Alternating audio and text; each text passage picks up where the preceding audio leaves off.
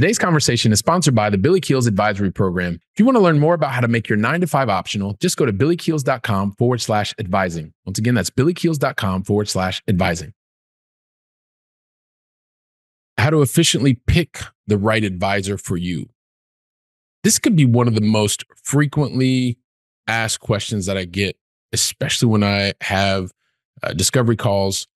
It's really a matter of trying to figure out what is the process that I can share with you today so that you understand how to efficiently pick the right advisor for you. And when I say efficiently, it's really because I want you to be able to get to a point where you can decide for yourself quickly and efficiently what is the right type of advisor situation for you. And I want to take you through some of the thought process, because this is one of the things that happened to me when I decided that I needed to, or wanted to, not needed to, but I wanted to pay for a very high ticket, what I perceived to be very high ticket coaching program, almost $100,000 for 1 year. And yours doesn't have to be that way, but there's a very particular process that you are going to go through. And I want to help you do it efficiently so that you can get to the result and make your informed decision faster than I did. Because it took me a little bit longer. It took me a little bit longer to do that.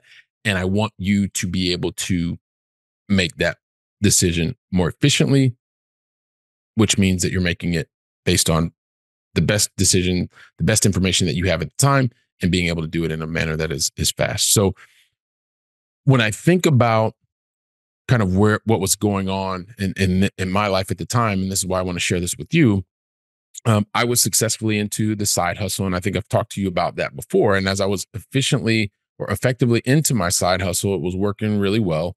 I talked to you about that in the past, especially like talk to you about how you can easily identify your profitable side hustle. I talked about that in episode 439. But anyway, let me come back. So the successful side hustle was going on, making money, a lot of money at work, more money than I ever thought I would, right? Especially when you get these big, massive bonus checks, you're like, oh my gosh, it was a bit overwhelming and positive at the same time.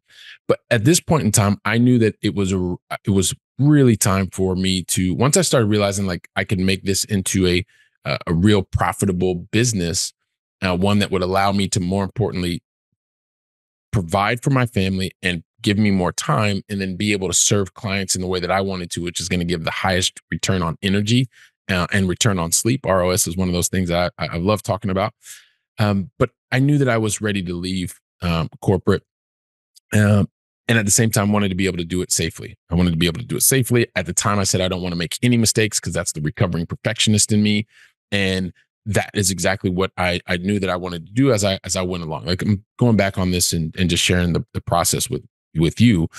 But one of the things, once I was crystal clear on those two different kind of ideas, or those things that I wanted to be able to get out of them, I also realized that I wanted to talk to people to figure out what was the best way that I could go about getting someone to help me to not just continue to plod along, but to be able to pick up the pace, right? And this is something that I talked about in episode 443, when it was a matter of saying, okay, do you want to go to a destination by yourself? Do you want to travel there by yourself, or do you want to travel alone or with someone else? Episode 443, if you want to go deeper into that. But once I started realizing that I wanted to pick up the pace, I wanted to be able to get to my destination faster, I knew that I needed a travel companion. I just didn't know what kind of travel companion. So I want to use today to talk about how you can efficiently pick, because there's a number of different ways that you can look at it. And I think the first step that you want to do is really understand what is the best type of advisor for you. Is it a small group? Like, because there are cohorts, and there's things that you want to think about. Like, there are a number of people that are going through, and you're learning based on a curriculum. So it's kind of a predestined kind of curriculum, kind of the same way, kind of like being at university or at college. It says, hey, listen, this is going to be this is the syllabus for the semester. It's very similar with small groups or cohorts. You have different types of communities. So it's maybe you're just in with a whole bunch of other people that are the same as you are. Typically, you're going to find that this is a lot lower price point. And also, it's one of these things where there's a lot more exchange of ideas, and really the community keeps it going. Uh, you may decide that you want to look at something like a mastermind. A mastermind is really a small collective group of people that come together that talk about topics typically. Maybe someone puts forth a an agenda item, and then everyone that comes through typically has the same level of experience, and you're sharing ideas with one another, and the idea is to grow. And then there are also what I would consider very high touch, high value one-on-one experiences. And so there's any of these, and the high one-on-one experiences are the good thing about them is that it is going to be someone who's typically gone down the path that you want to go down. First and foremost, that's really, really important. And that person should not be far, far away like they've done it 40 years ago. Because if they're done it 40 years ago and you want to do something today, it's probably going to be a big disconnect, even if they've been doing it their whole lives. Uh, that person, that advisor, that coach should be there to help you understand your context, understand your specific questions, help you get to your specific goals. And it's much more focused on you.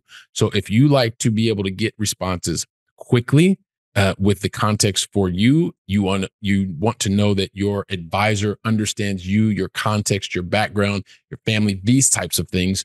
The one-on-one is also something. And keep in mind, when you're making the one-on-one, there's a focus completely on you. And so that investment is typically much higher.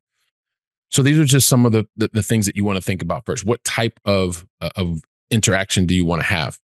And then after you do that, then it's a matter of then sitting down, like most things, sitting down and putting together a plan, asking yourself questions.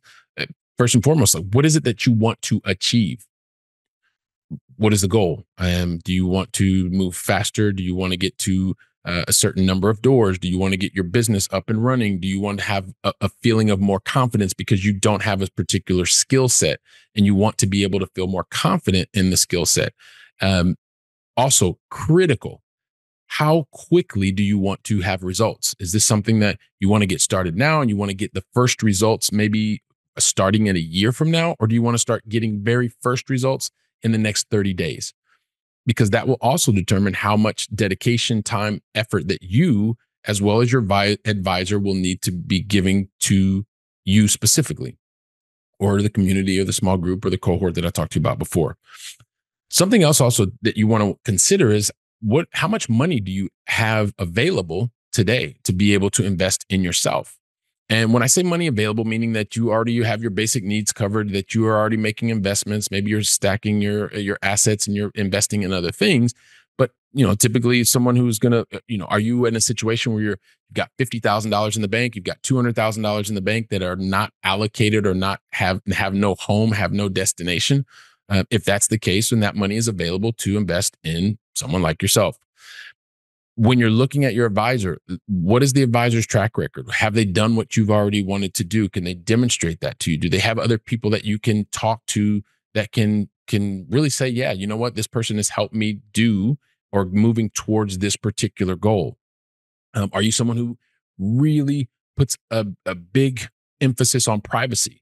That you want the things that you're talking about, you want to make sure that your advisor doesn't share them with anybody else, or maybe they don't even share your profile publicly.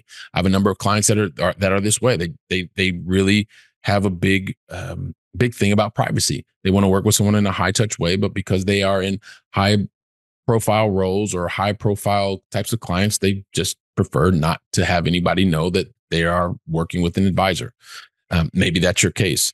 And also, too, is this somebody that's just the opposite? Do they want you to have contact with other people? Do they want to be a part of an advisory role, but then also have access to your other clients? And maybe that's a part of your community aspect. Who knows? But these are some of the questions that you want to ask once you decide what type of program that you want to be a part of, or what type of advisor you want to have. And then lastly, really comes down to the moment of truth, which is asking yourself the question, okay, well, now you've picked the type of program, you've asked the types of questions that you need. You have to now decide, are you worth the investment that you're going to make? It's a really basic question, but the question is one that you have to answer.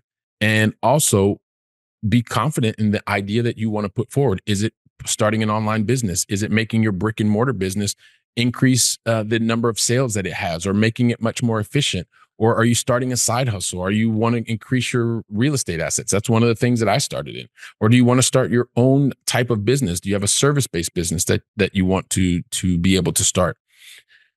And also ask yourself the question, what if you don't achieve the goal? Now, this happened to me. Like, I signed up for a very high touch, high value program, almost six figures. And I know that I've talked about that before. Um, but I didn't even get to the destination. Like, I didn't get there. I didn't achieve what we were set out to achieve in the coaching program. Like, I signed up for a 1-year coaching program. We did not achieve that goal. I did not achieve that goal. And I think it's something that you need to ask yourself, because that's a possibility. You may not achieve the goal that you set out to achieve, even though it's a one-on-one, high value, high touch program. And be ready for that. And one of the things that I will say is that whenever you're making an investment in whatever type of advisory program or coaching program or group program, the one thing that I want you to really understand is that if it doesn't cause you some uneasiness, it's not going to be worth it. Not even probably. It's not going to be worth it. I can tell you, when I made that investment, almost six figures, it scared me. I was uncomfortable. I didn't want to do it. And there was just this, like, my body, it was not good inside because I wasn't familiar with the feeling. But I can tell you what, having that feeling, it made me prepared for every single interaction that I had. I came to my sessions ready with questions. I got the responses that I needed. And it's almost the thing that I can say is it's kind of like going to the gym. If you go to the gym and you know that you can pick up weights that are like 25 or 50 pounds, 25, let's say 30 pounds, you can, like those curl bells. If you go to the gym every day and you're picking up 2 pounds versus 30 pounds, like, that's the same kind of effect. So when you invest in yourself, whatever type of program it is, whether it's high value one-on-one or it's a community, if what you're investing doesn't make you feel uncomfortable, don't do it, because you're not going to get the value out of it. I can tell you that right now, because as soon as things get a little bit uncomfortable, the last thing you're going to do is go to a place where you're not even getting any kind of like discomfort.